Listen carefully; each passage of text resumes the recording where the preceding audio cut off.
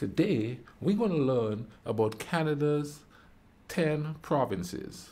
It's been ranked from worst to best. I'm not a big fan of worst to best. I don't believe in worst. But we're going to watch this. Welcome back to Mr. Giant Reacts and Ting and Ting and Ting. I'm Mr. Giant, and we are going to go into this video here. Let's YouTube and simmer and watch about the Canadian provinces. Do you like forested areas full of streams and ponds, overheat easily, and enjoy cold temperatures? Well, then you're probably a moose. In which case, how'd you get on YouTube?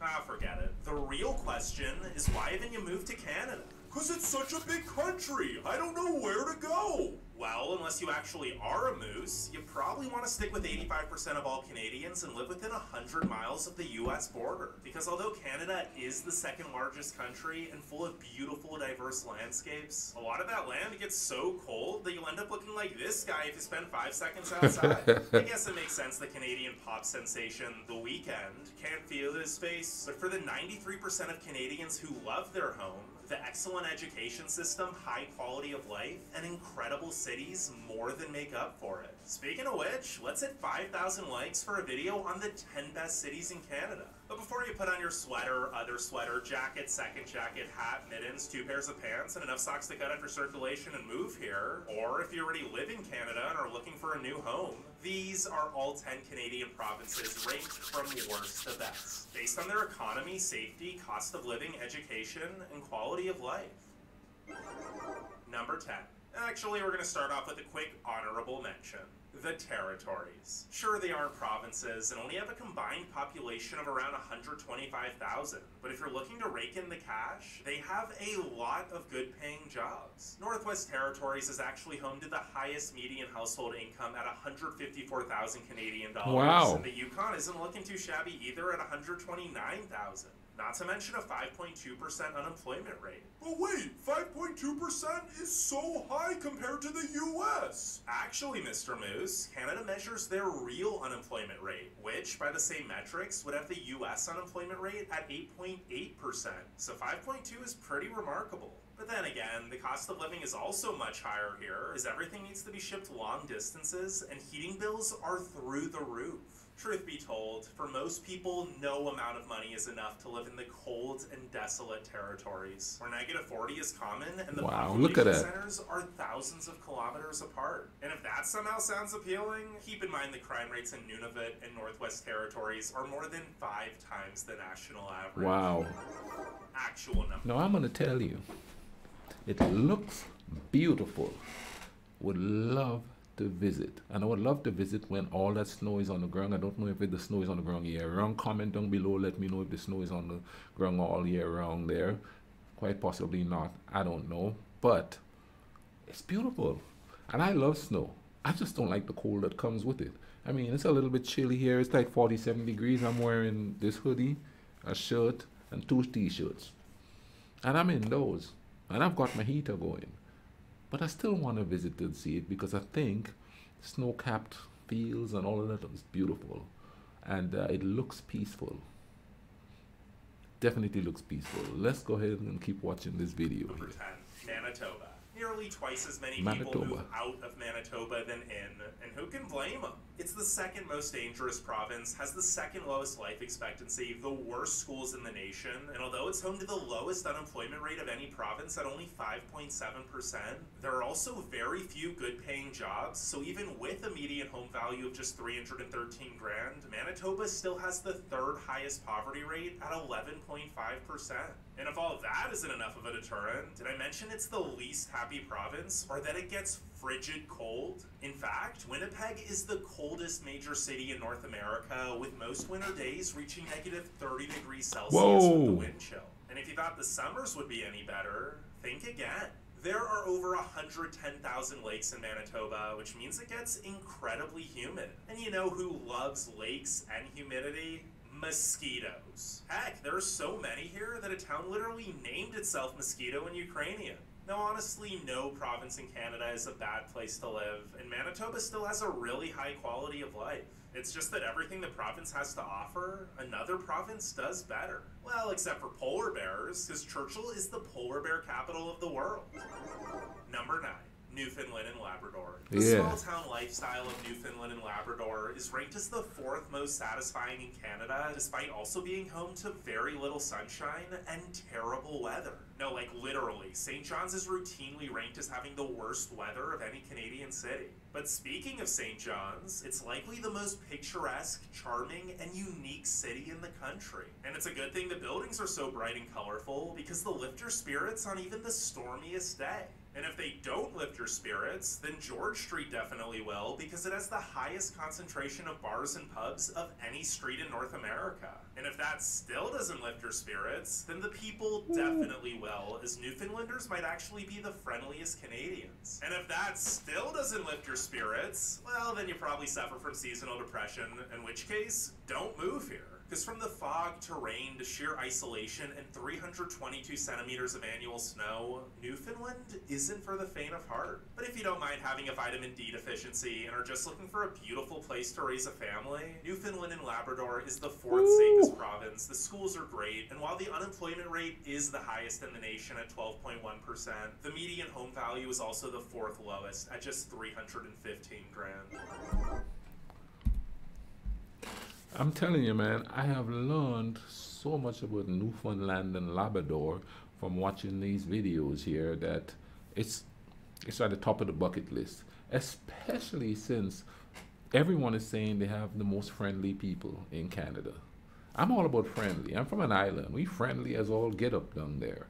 So, you know, whenever I hear friendly people, I don't care what nationality, I don't care what ethnicity, I don't care what color, I might want to meet them. I want to meet friendly people. You know what I mean? And if I'm going to travel, I want to travel where there's friendly people. And as you can tell by Newfoundland, it's beautiful there. You know what I mean? Even in the winter, it looks like it's beautiful. And I don't have seasonal depression. You know what I mean? I don't really ever get depressed. So I'll fit right in. Definite bucket list is Newfoundland. Let's get back to the video. Number 8, Prince Edward Island. Prince Edward Island may be the smallest province by both population and area, but what it lacks in size, it makes up for in potatoes. Oh. Yeah, while PEI is just 0.1% of Canada's total landmass, it produces 2.5 billion pounds of spuds annually, or around 25% of the country's total yield. And with only 160,000 full-time residents, humans are certainly outnumbered by the root vegetable. Well, at least until summer rolls around and all the tourists hightail it to the island to indulge in delicious seafood, explore the charming countryside, and dip their toes in the warmest ocean water north of the Carolinas. Speaking of which, fishing, tourism, and agriculture are pretty much the only industries in the province, resulting in the second highest unemployment rate at 10.6% and the second lowest median household income of only $89,000. And since many people from the more expensive big cities have been moving here for the laid-back lifestyle, as they can now work remotely, home values have shot up by a staggering 33.6% over the past year to $370,000. This has made PEI unaffordable for many locals, but can you really blame anyone for wanting to live here? I mean, it's the 3rd safest province, offers the highest overall life satisfaction rate, and is home to so many beautiful beaches.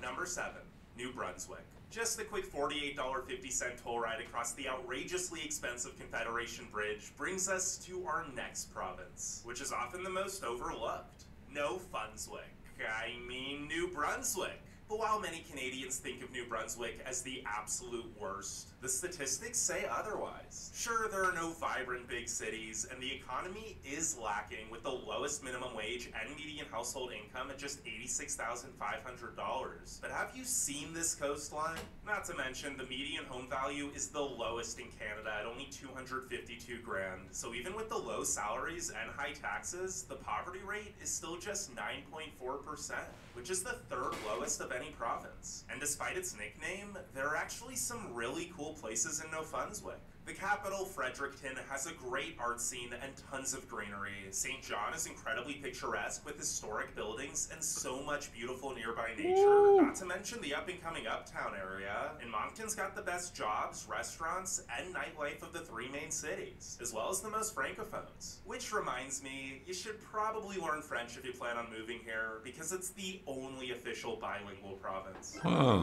Number 6, Saskatchewan. Sure, Saskatchewan gets really cold, with temperatures often dropping to -40 Celsius. But would you rather be warm or rich? Saskatchewanians apparently pick the latter because despite the frigid environment and boring landscape, they have the second highest life satisfaction rate of any province, and I'm guessing that has something to do with them also having the second highest median household income at $102,000, in addition to the second lowest median home value of just $288,000. Or maybe it's because even if it is cold for half the year, Saskatchewan is still the sunniest province. Speaking of which, those clear skies also make it one of the best places to see the Northern Lights. While Regina and Saskatoon are both great small cities with growing economies and a ton to do, the rest of the province is really struggling. Prince Albert, for example, has a poverty rate nearing 25%, which has led it to being one of the most dangerous cities in Canada. And North Battleford's crime rate is 495% above the national average. This has led to Saskatchewan being the most dangerous province, with an overall crime rate 91% above the national average. But hey, at least the people are nice when they aren't trying to rob you. Okay, here's what you're going to do. If you're from any of these provinces, or you have family members from any of these provinces, comment down below and let me know if this assessment of each province or the province that you are affiliated with is accurate.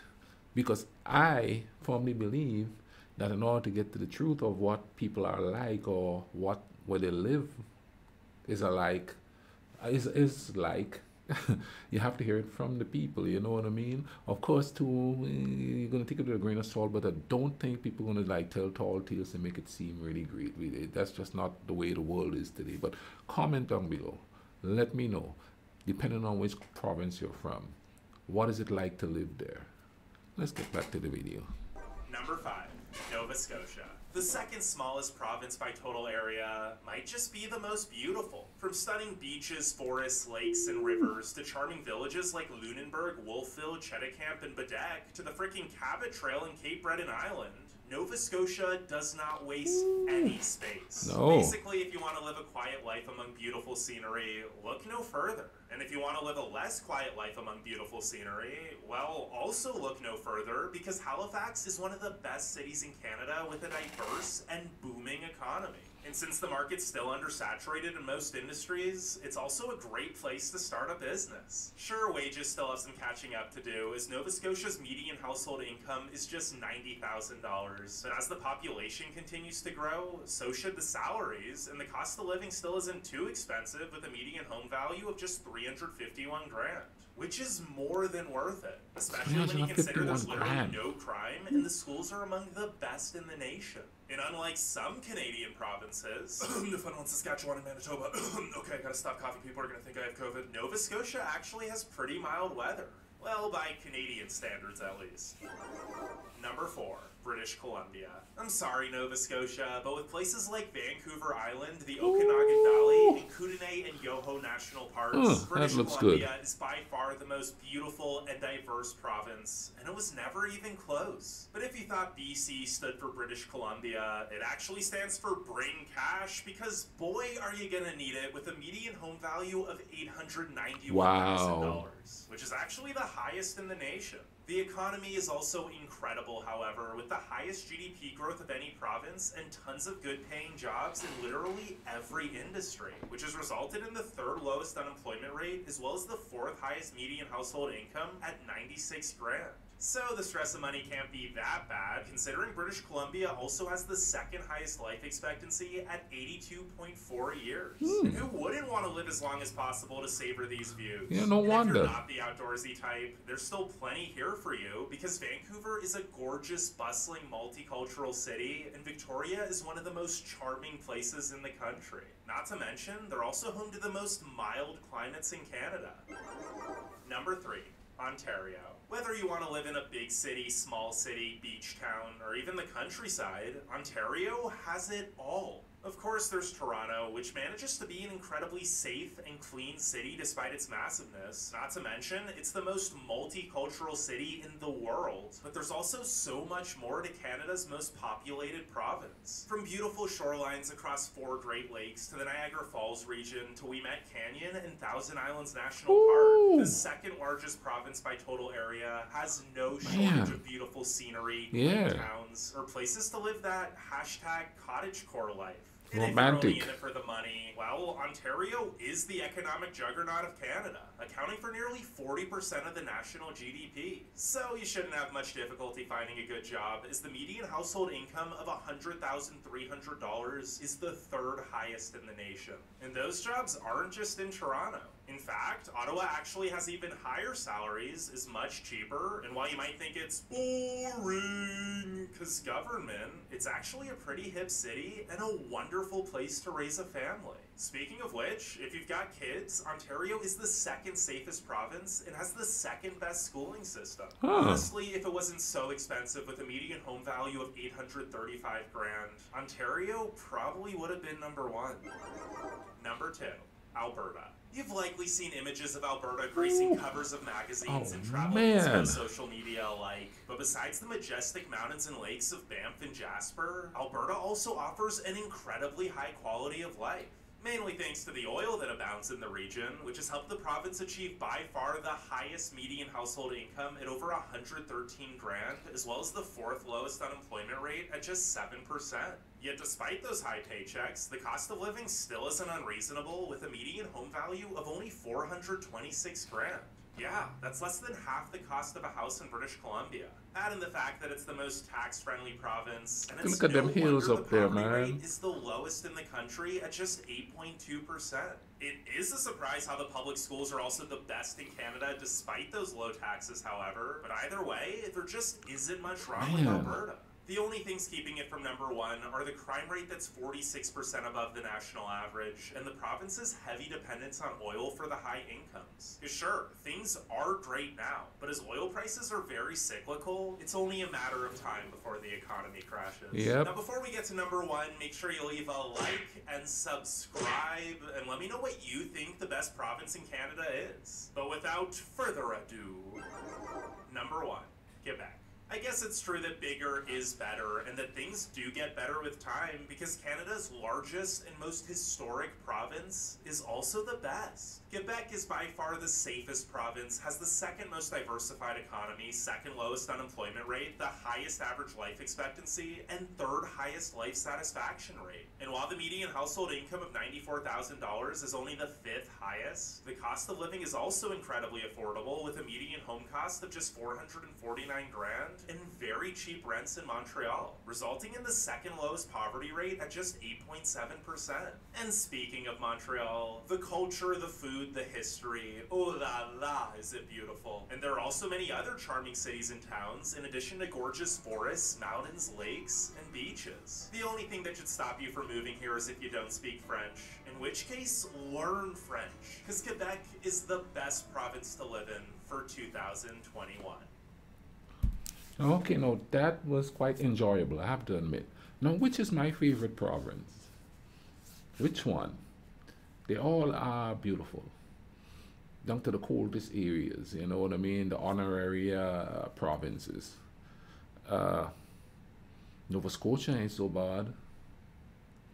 The only reason why I would pick the province where Toronto and stuff is there is because I have family in Toronto. But then again, I'm not exactly a big city type of person. I used to live in New York. Though I liked it at the time for what it was, I really don't want to live in a big city anymore. So if I could find one of those cities, if I was to move there, it would be one of those cities that is close to the outdoors and stuff like that. Which is kind of ironic, because I live in a small city here, and it's relatively close to the mountains, mainly hills, really. I live in a riverbed, and it's like really small city. I don't get out much to see anything here, you know what I mean?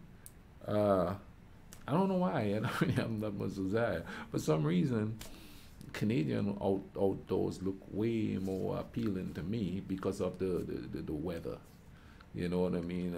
And depending on where you are in Canada, the weather is, man, that place is just beautiful all the way around. You know what I mean? And then there's friendly people. You can't beat it. You can't beat it. You understand what I'm saying? I'm going to leave a link in the description to this video so, you know, y'all can go check it out.